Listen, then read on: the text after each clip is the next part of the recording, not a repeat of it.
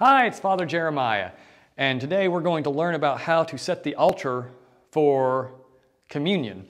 There's a lot of new people in the altar guild, there's a lot of old hands on the altar guild, and will be a video teaching you how to do it and also can act as a refresher after you've been trained to help you remember all the details of what we're doing. But now we're going to look at the underside of the altar now and see what all the boxes are that are behind the altar. And so there's lots of items underneath the altar here, and the first box that we're going to pull out is going to be this box right here that has our hurricane globes in it. So we pull those out and set them up here on the table, and then we get our candles, which usually are sitting out on top of one of the boxes. If you need new candles, there's a couple of boxes under here with fresh candles. And so we'll just set these up here on the altar and get the globes over them. And you'll see all this stuff all completely set up in a few minutes. The next thing that we will do is pull out the book stand that has the prayer book on it. So we just take that out and set it up on the table.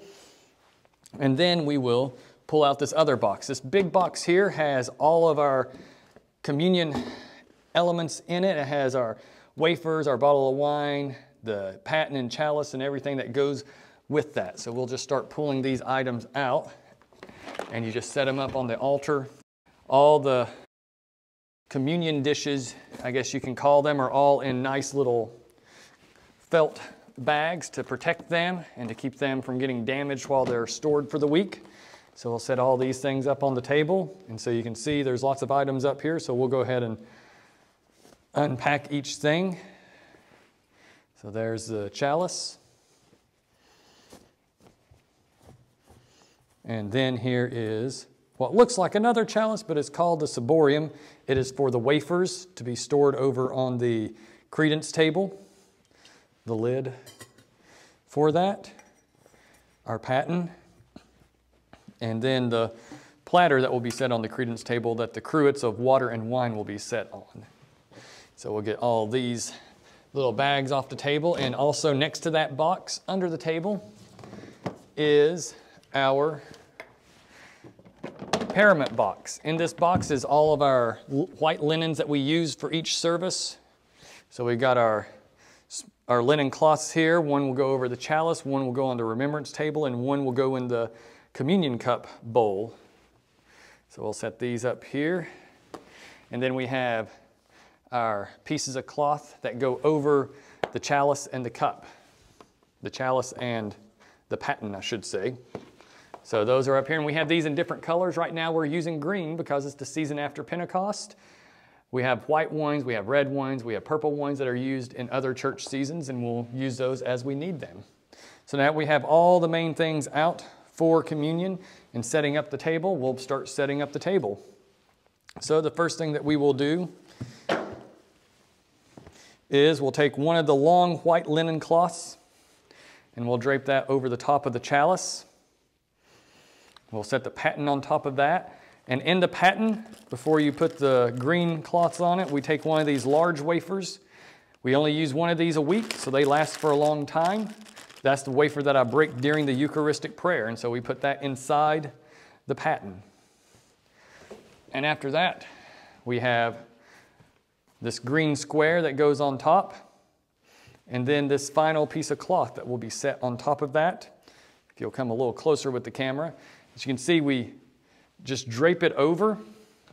Then after we drape it over, we push the middle part in order to create the angles on each side, and we just straighten it out nice and neat. And it takes some practice, and each week you'll get better, or each time you help set up the table, you'll get a little bit better at doing this.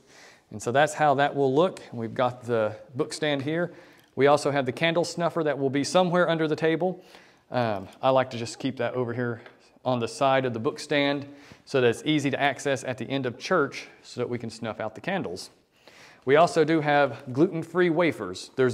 My little communion box is a little black box with a handle that has a small paten. We just pull that out and put one gluten-free wafer on it, and we may need to use more of those as we grow, but right now we typically only have to use one a week, so we just set that on the table on the little paten, just one of those, in order for it to be ready to be consecrated when the time comes.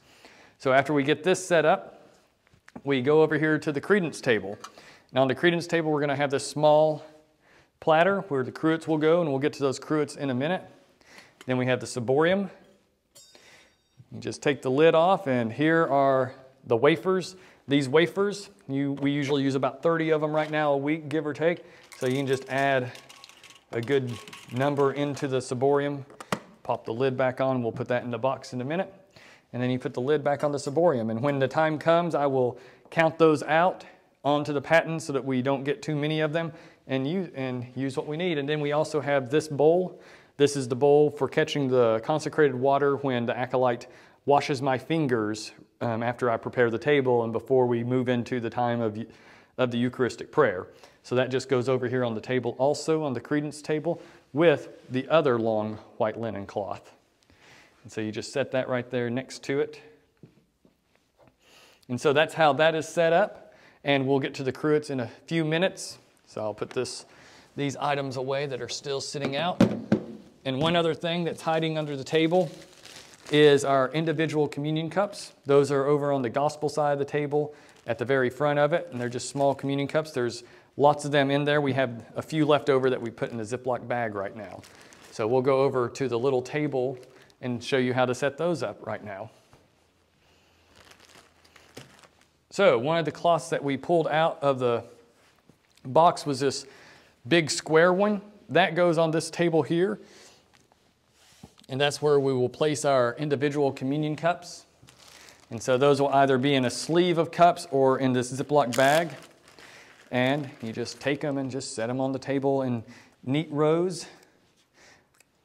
We usually use about 30 of these cups, or set out about 30 just to be on the safe side that we have plenty, and can always add more if we have that need for more of them.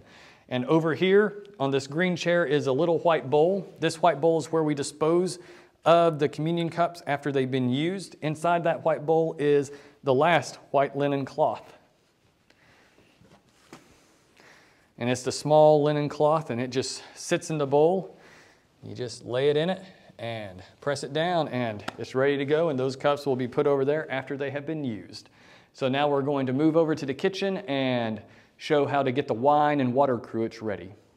All right, so now we are in the kitchen. One of the things that we do in the kitchen is get the cruets ready in here, because this is where you can spill something and it won't affect the table. So we have the cruets sitting here. They're on their drying rack. This will be found usually over here in our cabinet, our Grace Anglican cabinets that are right next to the refrigerator here in the kitchen area. So they're usually just right here on this bottom shelf in this little corner. If they're not sitting out on the table or on the counter already, they'll be in there.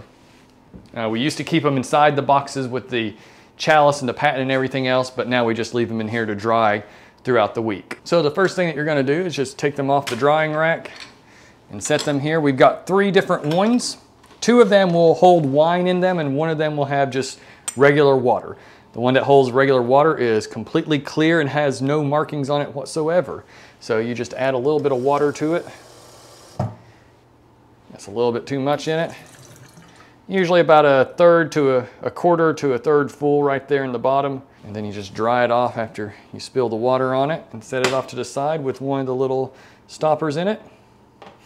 Then we have our primary wine cruet. As you can see, it's a little stained from always having wine in it and being used constantly. So this one needs to be cleaned out completely, but right now it's a little stained. So all you do is take the wine bottle that you'll bring with you from under the altar and just slowly pour the wine in. As you can see, I got a little paper towel to catch any drips. And so this isn't quite how much we use every week, but this is just an example. So we usually fill it up to about a third full in order for it to have enough wine for everyone who's there. And I take the paper towel and just kind of wipe it out a little bit right there so that it won't dry up. Because if you leave the wine there, I've discovered the stopper will get stuck in it over the course of the service. Now we have a third cruet that has a little Chi-Rho symbol on it. This is for our extra wine. So we'll add a little bit of wine to this one in case we need it at the altar later in the service. But right now, for examples and for teaching, we're just going to do these 2 cruets. So we have a cruet of water and the cruet of wine. And so we'll just carry those out to the credence table, and we leave the bottle of wine in here because if we're using this one, there may be leftover wine, and so we'll just pour it back in the bottle because it hasn't been consecrated yet. And so it can return to the bottle to be used later. So we'll just walk back out here and head up to the credence table where you can see where these go.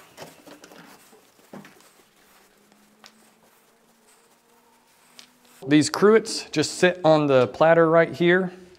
And so we put the water in the front and the wine on the back and set them there, and they will stay there. If you bring the extra cruet out, if we do the extra cruet of wine, which we normally do, we would just set it back here on the back corner of the back middle of the credence table where it will stay right there.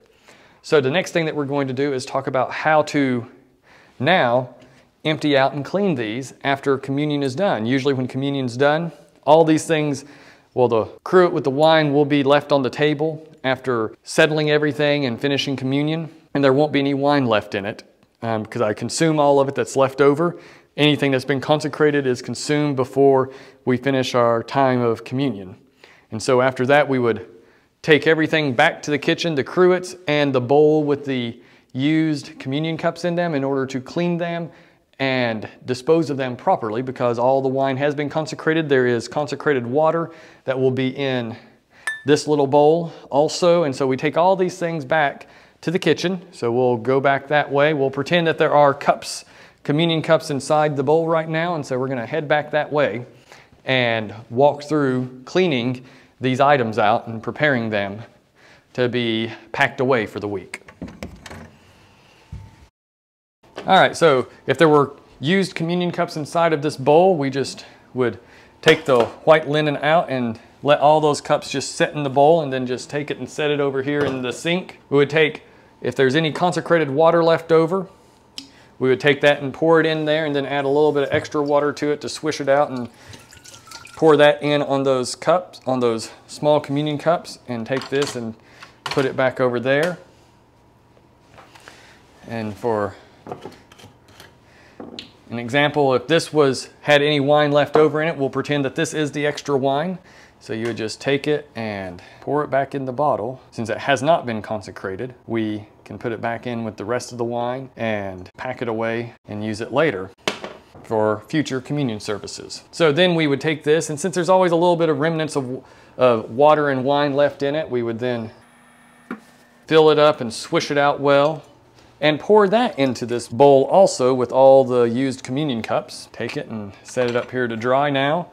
And if there's not enough water to cover up all the small communion cups, we just add some more water to it in order to make sure that all the communion cups get water in them and can be rinsed out and get any remnants of consecrated wine out and mixed with the water. And so after we do that, we would take all those communion cups and we would take them out, and any water that was left in this would also be poured in, because that would have some consecrated water left in it, and we would pour that in with all this. And so we would take all the communion cups out of this and set them on the white linen cloth over here just to drip out of. And whatever water is in here, which would have consecrated wine mixed in with it, have some consecrated water mixed in with it, all of this bowl is just carried outside and just poured out into the grass. And just bring this bowl back in, and then we just take the communion cups after they've sat here for a couple minutes while we were pouring that out, and then we can dispose of the communion cups in the trash can because they have been cleaned. They have been cleaned and taken care of. Should be none of the consecrated elements left in them at that point, so they can be disposed of properly. And so that's how we clean up, and then we just take this bowl back into the sanctuary, collect up all of our linen cloths, and pass them to whoever is going to be washing them that week. That's another aspect of altar guild, is cleaning the linens, and we'll talk about that later and how to do that and get a good rotation going for that. So I hope this all makes sense and is helpful. All right, now that we've taken care of things inside the kitchen and cleaned the cruets, now we're going to pack away everything that we've gotten out for communion. And so with all that done, we have our linens, and we'll just set them off to the side so that they are ready to be cleaned and taken care of. And so we just undo everything that we did at the beginning. Just fold up our paraments here and because this will be wadded up inside of the communion cup because it will have been used, and so we'll just set that off to the side so it can be cleaned. And then behind the table, then we'll get back in the communion box and pull out all the bags that had everything in them. So these are back out, and we just put everything back in the bags like this. And when we're all done with that, we would just set them all back in the communion box and pack everything away. And that will complete everything. And then we have cloths that we put over the top of the altar here and the credence table. Those cloths protect them and just keep the white linens clean during the week when it's not being used. And so we'll just lay those back out over them, and that would complete everything that we do, putting everything back in the boxes where it came from and covering the altar back up. So thank you for watching this video, and I hope that this is helpful and is a good teaching time for you and a good review of everything that we do to set the altar. Thank you very much.